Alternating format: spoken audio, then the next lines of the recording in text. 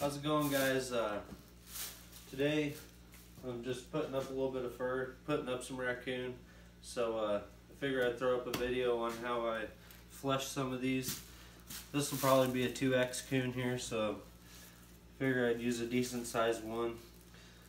Normally during trapping season, what I do is as I'm trapping, I'll just skin them, and then I will just throw them all in the freezer. And then once I'm about done, I'll start pulling them out in batches and getting them put up. This isn't going to be, try to be the fastest I do it. I'm just going to take my time, and this is just a real-time fleshing of a raccoon. So here we go. This is just a Freedom brand fleshing beam and a Necker 600 is what I'm using, if it matters. Doesn't really matter. All I say is get a decent beam and a decent knife and figure it out. But here we go. Normally I just go around the ears here. There's a lot of meat right here around the ears, so we're going to take that off. And I really don't worry about the face too much, because when I skin it, most of it comes off. But we're just going to start peeling that away there. There's no sense in getting in a big hurry, because if you start putting holes in it, then it ain't worth nothing. So just take your time. Once you get it started, it should peel off rather easy. And you don't want, if it's not coming off, don't sit there and just keep trying to push it and push it. You'll burn that hide and them hairs will start slipping. So if you get hung up, just kind of take your sharp side and I'm self-taught by YouTube basically on how to put up furs. It's just something you got to work at and get used to it. I'll get it about, work down to the arms there, and I'll flip him around, do the other side. You want to keep that pelt stretched tight on that beam while you're doing this. You don't want it to be getting bound up under itself, or you'll be getting some cuts there. And see, that's an old wound right there. I almost opened it up. You gotta watch that. You can take too much off in some spots. So you just gotta kind of see what you're working with and run with it. I noticed keeping my blade, the blade edge here nice and clean really helps, or you'll be fighting it. See, I just kind of get that started there. I'll flip her over and just push her down.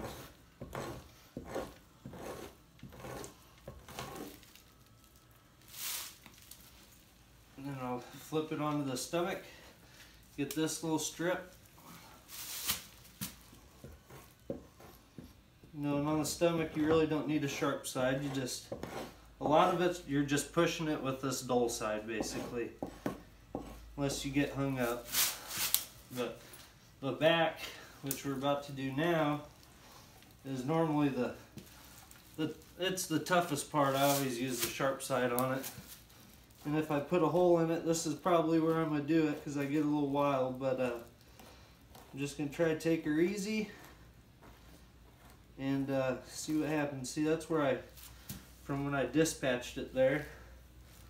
So I ain't really worried about that.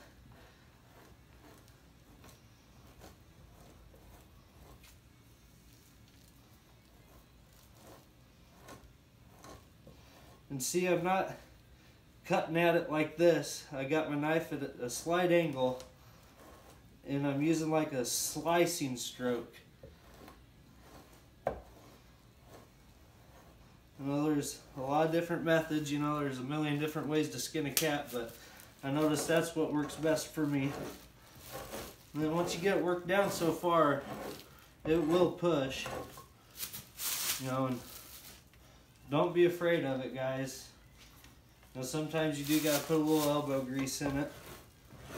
But once you get it started, for the most part, everything comes right off rather easy. cut them arms a little short. So I gotta be careful on that. And see, that's another thing you guys gotta be careful is around the nipples. You don't want to pop them, because that'll put a hole in it too. There's a little bit under that armpit still.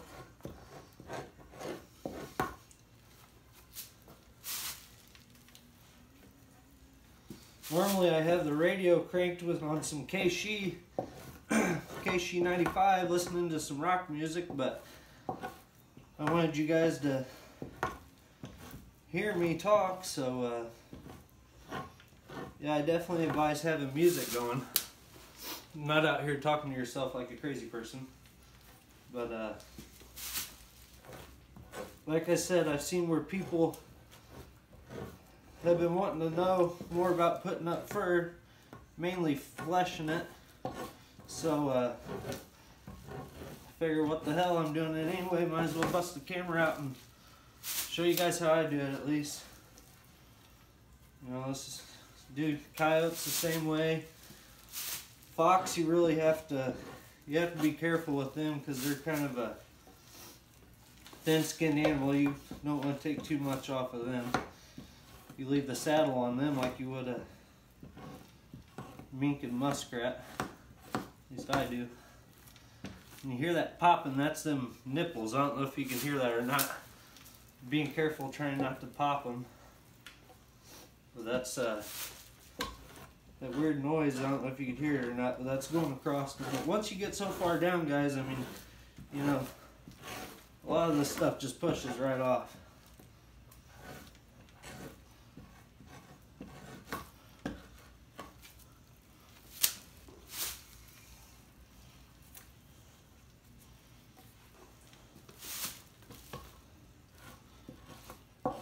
Normally, I don't really worry too much about up in between, like in here if it's a boar, because you know a lot of that will be getting cut off for the inspection window. But you know, you got it on the beam already, you might as well try to get all you can get where you need to. And once you guys start figuring out, you can figure out where you know, where you can leave some fat. I definitely advise putting down some plastic or a board or something on the floor and have somewhere to put all this fat, because these coons are messy. Let me tell you.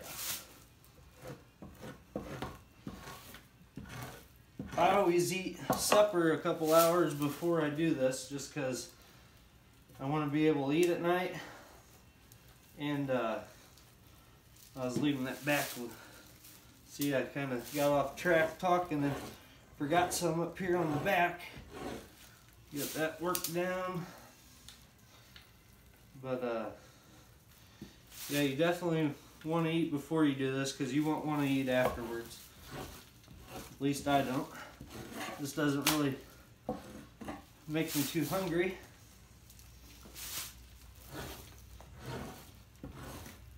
So you guys, like I said, a lot of this just works down, and you want to make sure you have your tail split when you get to it, because if you don't, boy, you're going to split it. And see, I got my tail split, so I'll just run that on down there.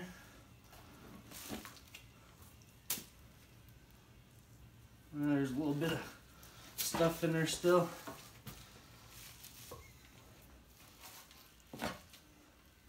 You want to be careful here you don't pop your tail off, because they will, especially on the fox.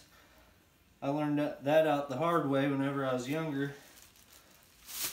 Went to flesh a fox and popped the tail right off of it. Boy, it was a beautiful cherry red too. But that's how you learn. And that's how it's done. That's how I do it, at least. Nice, fresh, clean coon. I'm going to get him washed up. Show you a little bit of the fur on him. He was a pretty coon. Like I said, he'll probably be a 2X. So we'll get him washed up and dried up, and on the stretcher I might do a little video on how I board him. I don't know yet, so I don't know. If I do, stay tuned, guys.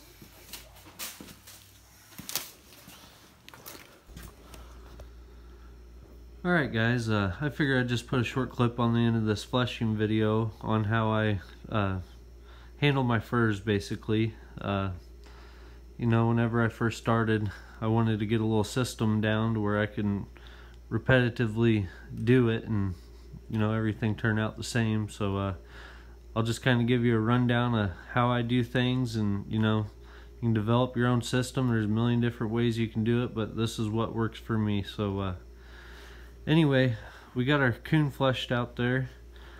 I put them in 5-gallon buckets of water, and I let them soak for just a little bit and kind of stir them around, and then I rinse them out with some clean water and I snap them dry. You know, I always wait until I'm done fleshing them to wash them, just because I feel like, you know, fleshing them's a pretty, you know, that's pretty nasty really. There's a lot of grease and fat all over, so I try to get everything off that I can. So that's why I wait until after I'm done fleshing to wash them. But anyway, like I said, we've got our furs washed up. I'm gonna let them hang there overnight just to kind of dry the fur, because you don't want to board wet fur. Just doesn't dry right, and by the time they get her turned around, that fur looks like crap because it dried while it was wet.